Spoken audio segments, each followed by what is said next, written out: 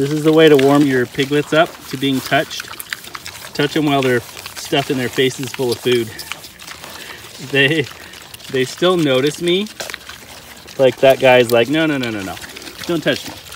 But this guy is so focused on eating that I can scratch away on his or her back and head, and they're barely noticing. In fact, sometimes they'll lean into it. Like this one's actually leaning over into my hand because he likes, he realizes, ooh, that feels good, getting his little scratch on my side. So he's actually pushing into my hand.